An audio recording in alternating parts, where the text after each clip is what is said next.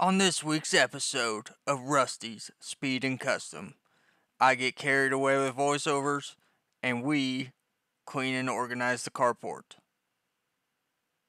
Well, kind of. Also, we make a bigger mess. Get ready, here it comes. What is up, everybody? Hold on. Whew. Screen's looking rough. I'm back again. As you may have seen, or maybe not, if I put it in or not, I spent some time this morning just straightening up my crap that's everywhere. If you saw my last video, you know that I was rushing when I put all this stuff away, and it was a disaster. So I wanted to get organized a little bit. So I don't really know what I'm gonna get done today. I have a bunch of little stuff that I think I'm gonna kind of fiddle with, which is gonna make this video probably kind of boring, because it's not like a big exciting step, but I'm going to try to knock out as much as I can and keep moving forward on this deal. Ha! Guess who's back? It's me, obviously. There's no one else. So I got started working. First things first, I need to get these spark plug wire boot protectors put on, because I ran out of time last week to put them on the driver's side. So kind of skip through here putting those on. I think they're gonna work out good. And the last part you'll see right now is we pull the steering shaft out to get it ready for final install. I'm about to interrupt the video, so there's no sense in me explaining it on a voiceover, but now I don't have to look up music. Ha! Here I come. Okay, I know I said I was just gonna voice over this stuff, but I wanted to cover this really quickly because if you know about it, you're gonna think I didn't do it, and if you don't know about it, you want to make sure that you do it. So maybe you've seen, maybe you haven't. I don't really know how the whole YouTube time works, but I am working on the steering shaft for this thing, because now that we've got plugs and wires and headers in, I want to lock this steering shaft in, because it shouldn't have to come back out, hopefully. So I want to show how this shaft kind of goes together and what to look out for if you're doing this, because I don't know that they all come this way. So I'm going to spin this around and show you, and then get back to work. So hang on. Okay, so I already Loctited and tightened the set screws on this end, which you should have seen already. This is the U-joint off of this end. So I went ahead and took it off because I wanted to show that this particular setup, they came with holes already drilled for the set screws. And it's only for one of the set screws. The other one they have just going in the side, and they actually did the same thing on this. There's this one down here goes all the way into the shaft, and this one just runs into it. And on the truck side, there's actually, I don't know if you can see it, but there's actually there's already an indent into that where it goes on the steering box for the set screw to index on. And on the column side, hold on, there's a hole for the set screw will be able to go into there. So that's all very important, because if you don't have that, basically is going to interlock everything, where you're not just relying on the pressure of the set screw to hold it in place. There's actually like, it's going to be mechanically locked together as long as those set screws don't come loose. And that is why I'm using this red 271 Loctite. So hopefully none of that stuff comes loose. But if for some reason you don't have a set, if yours isn't like that, where you don't have a place for the set screws to go into, make sure you drill some sort of it doesn't have to be a hole necessarily, but at least drill a recess for that set screw to lock into, because you want all this stuff to be mechanically locked together, not just relying on the friction of the set screws to hold it. It's a good piece of extra insurance. I was expecting to have to do that on this, so I was pretty happy when I pulled the set screws out and saw that they actually did it for me. So that's a huge plus. But I wanted to talk about that because it's important for safety. Like steering and brakes are the two most important things, because obviously you lose steering, it's a bad day. You lose brakes, also probably going to be a bad day. So yeah, I want to touch on that, and I'm going to get back to work.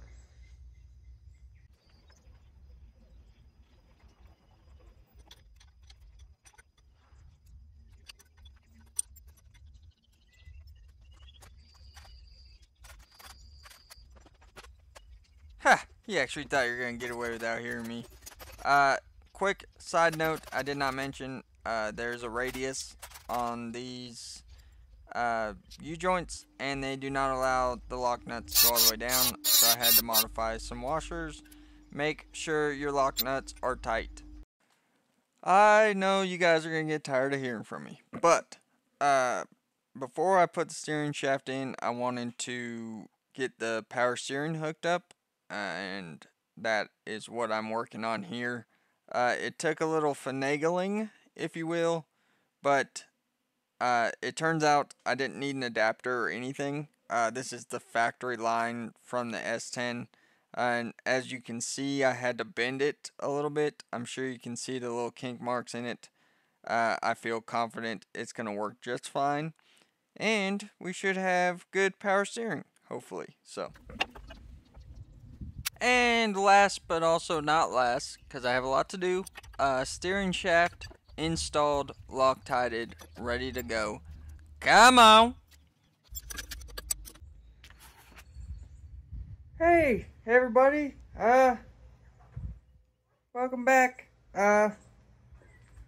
You know, I've learned that good YouTubers deserve a lot more credit than people give them, because I have been doing a bunch of really boring diagnostic work, and there's a lot of them that can make it entertaining.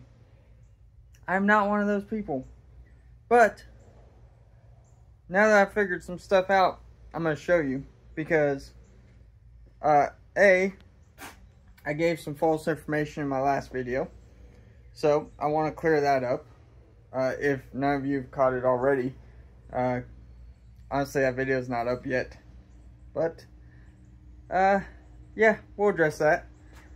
And I figured out a pretty cool little system for checking my electrical work, cause I don't, how would you say it? I am not qualified to wire a vehicle on my own. I did it anyway. So let me show you the stuff I've been working on, and then I am going to take a lunch break, because it is almost 1:30 in the afternoon already, and I've got nothing done. Ha! Anyway, let me do the thing where you look the other way, not at my ugly face anymore. Okay, so basically looks exactly the same as it did before. You should have seen me get the steering shaft all put in. She's tight. She's tight on the header, but we'll see. I'm also a little bit concerned about the set screw and that spark plug wire, but I gotta kind of do some more figuring before I worry about it too much. We got the boots put on this side. I did, I tried to show it. I don't know if it'll be in there. I got the power steering hooked up, kind of. This is janky, but I don't need it because this pump came off a van that had hydro boost. At least the best I can figure out. That's what this was for. Is a low pressure feed for that, I believe. These hoses here are set up for this reservoir. I gotta figure out where I'm gonna mount it, and then I can kind of change those around.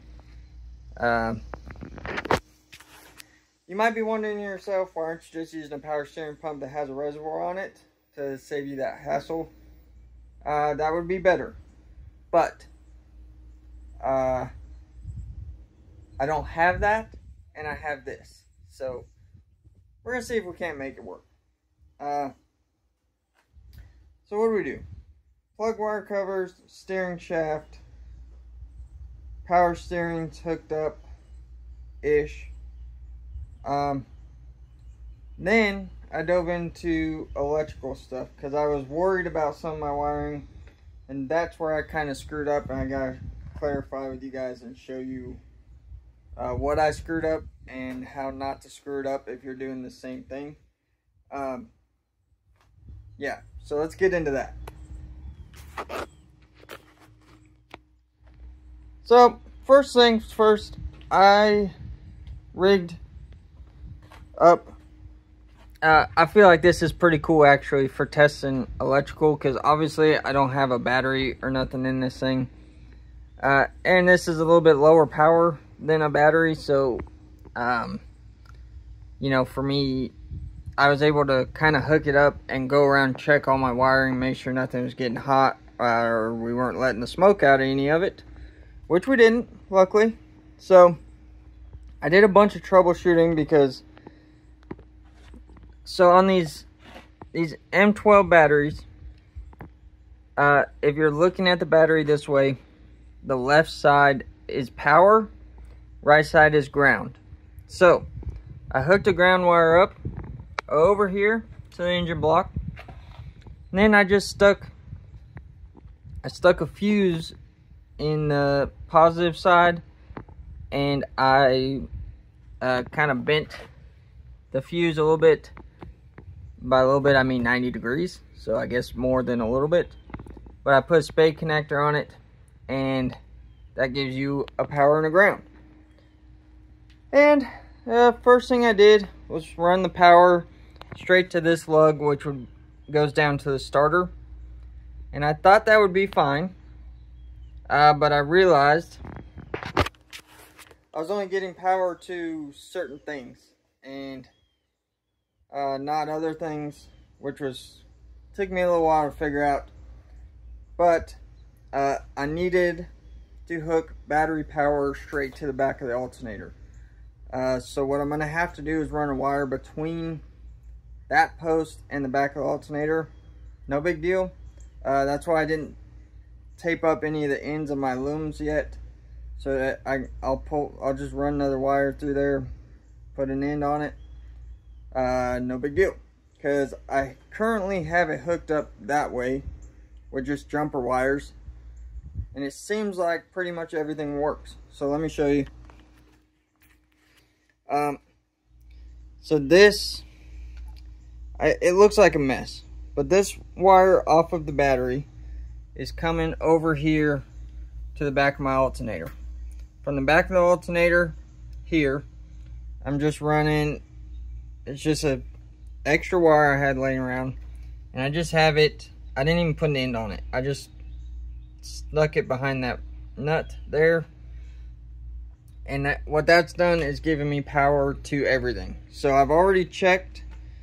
I have key-on coil power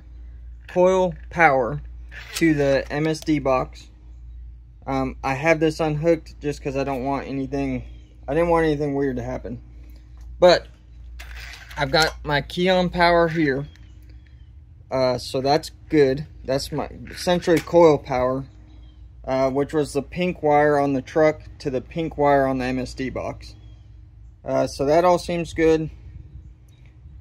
At least what I can tell. I haven't checked power to the coils or none of that stuff because I'm not there yet. I just need to know the basics. So I checked. I have key-on power to the alternator. So that should excite the alternator once we get to the point of getting this thing running. And then where I screwed up, I said in my last video, this green and white wire that went to the ECM, I said to put, I said to hook it to these orange wires, which were power. The orange wires power a bunch of stuff, but one of them is the fuel pump relay, which is right here, and I want to keep this relay. So the issue with that is it turns out this orange wire is constant power. It's not key-on power. So by having the green and white wire hooked to it and hooked into the relay, you end up with constant fuel pump power, which is a problem. You don't want that. So luckily, it worked out pretty well actually. This pink and black wire pink and black seems to be key-on power.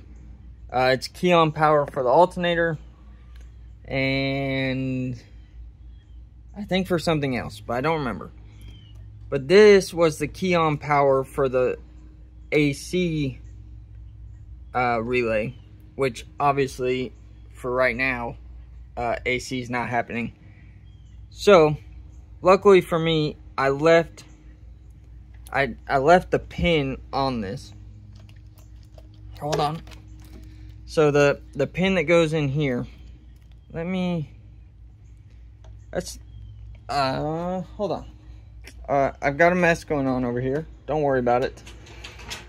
So the pin, let me see if this will show up. This is essentially what the pin looks like on the connector. And how can I show this? Essentially, there's this focus. There's this area here where the pin, or where the male side goes into the female pin. But there's this little area behind it right here. And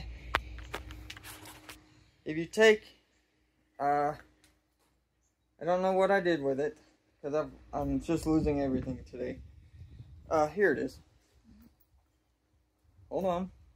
There's a little tiny, I don't know if you guys can even see this on the camera because I can't see what you're seeing. But I took this little tiny eyeglass screwdriver, and you can go in the back side of that pin and just push on it a little bit. There's a little detent. And if you can push that over, you can slide the pin out. So luckily, that pink and black wire, I did that and didn't cut the end off it. So what I was able to do is unpin the green and white connector and just slide the pink and black connector in its place. And now, we still got, let me plug this back in. Hang on. Now, we've got this plugged back in. For now, I just covered this with plastic because it is a live 12-volt wire. We've still got our battery and everything hooked up, so we can go over here. And we got a door buzzer because the key is in. And we have the brown wire off the alternator. The brown wire off the alternator should run this volt gauge, which it appears to be working because we're running that little battery, so I'm sure that's probably about accurate. We've got check engine light, and we have a brake light. You know, those will probably stay on forever. It's impossible for you guys to see, but we have dash lights. The lights are kind of a mess because, well, they're laying right there and missing light bulbs and stuff. But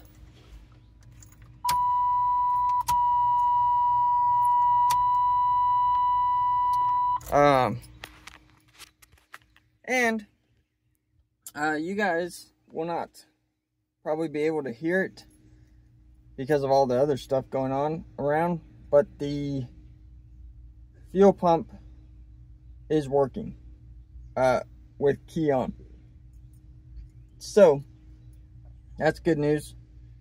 The bad news is, well, I hope that fuel tank's empty, because part of the reason I did all this is because I wanted to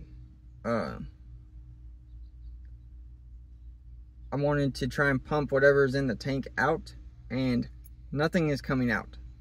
So either we have a plugged line, plugged filter, plugged pickup, or no gas in the tank. So no gas in the tank would be the best option, but I don't know right at this moment. But anyway, that's basically what I've been doing all morning and a little into the afternoon. Yes, I just tripped. So yeah, that's where I'm at. I'm going to take, oh, something else. I screwed up on that drive shaft I bought. It uses, I'll be honest, this is the first time I've messed with them or seen them.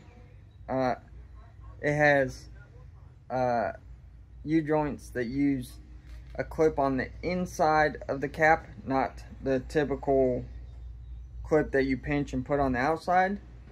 And that turns out to be a huge problem that I didn't anticipate. So the $50, I thought I was getting a good deal on a drive shaft. I actually screwed myself out of $50. So that's fine, I guess. Just earning money. That's what building cars is all about. So yeah, I'm gonna take a break, and then I'm gonna try and figure out what else I can get accomplished today. And at some point I gotta go pick up some stuff because I need some fittings and lines and stuff. So yeah, I'll see you in a while. It's me again. So I'm gonna show you what I've got going on. I believe I'm gonna have the radiator, that's the word, mounted here in a minute. But I wanted to show you real quick. It's like a quick and dirty mounting system. Also, so when I bought this truck, there's all kinds of miscellaneous hardware from it being taken apart, and there's also miscellaneous hardware from other stuff that had been taken apart, including, let me show you, this radiator. I don't know what it's out of. I don't believe it's out of this truck, but it might be. I don't know. There's also another smaller radiator that came with it, and a whole bunch of stuff. So I found these like rubber radiator pads, and I don't believe they're for this truck, but I added a little hole for the doohicker there. And those now fit right there. And then let's see if I can put this together with one hand.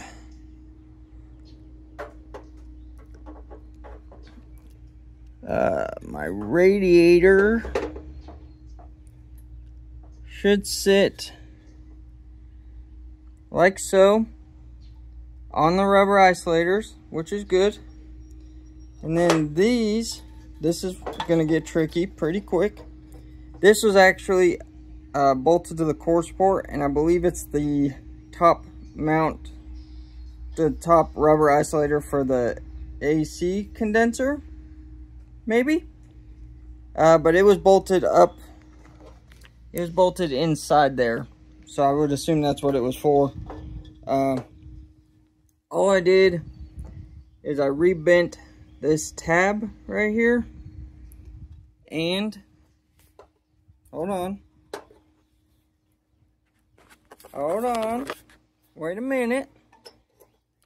There are some, can't really tell, but there's these pre-existing holes in the core support.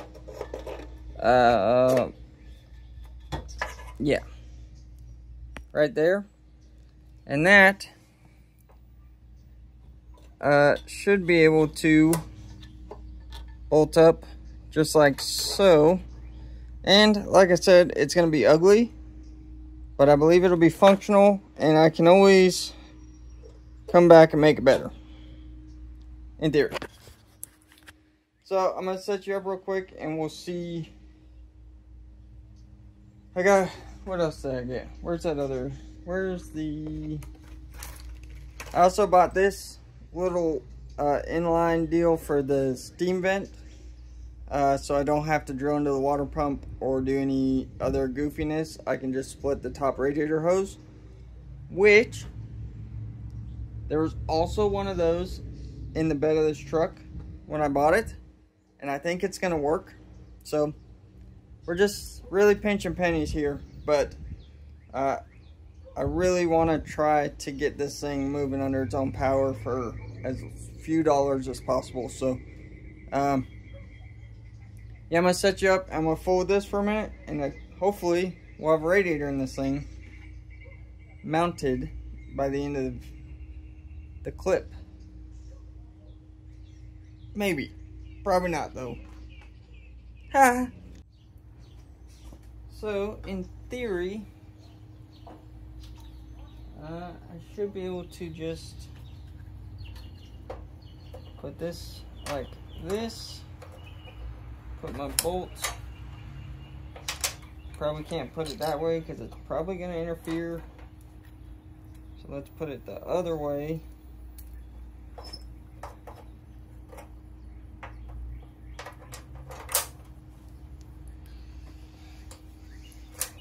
Maybe. Is there any chance this is the right size? Nope. Of course not. Please hold. Wrong way. Stupid.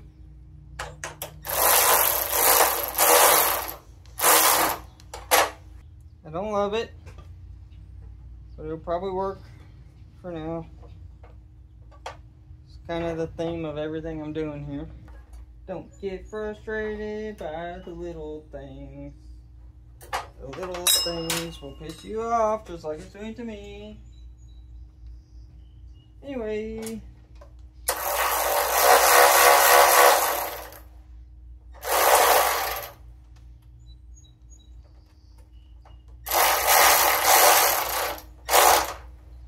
It looks pretty crappy, but the radiator, for all intents and purposes, is attached. Let's see here.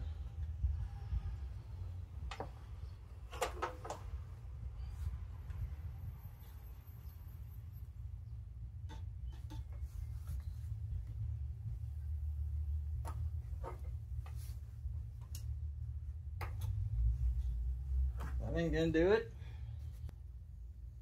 This may not work get some more off of here.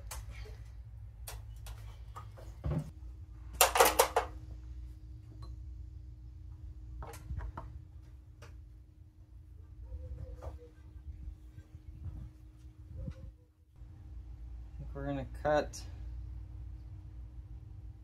a pretty good chunk out of here for this.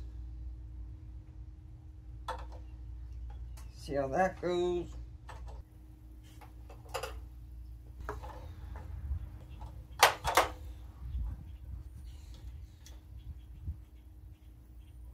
Like that. And cut that.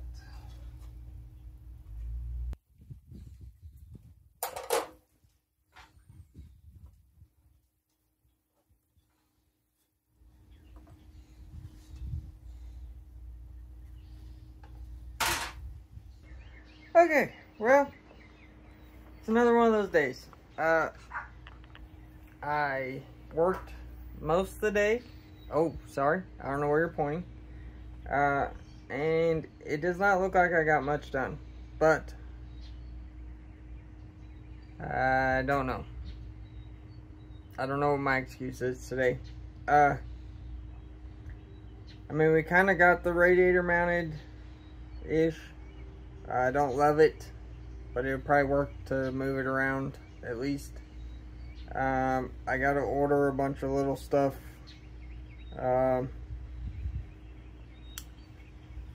Yeah, that's just the way it goes. We did get all the electrical stuff kind of figured out, which is nice. I've been kind of worried about that because I kind of wired it up blind, but I think we're looking pretty good on that. So that's a plus. I'm gonna have to blow the fuel lines out and kind of go through that. That'll probably be next week's project.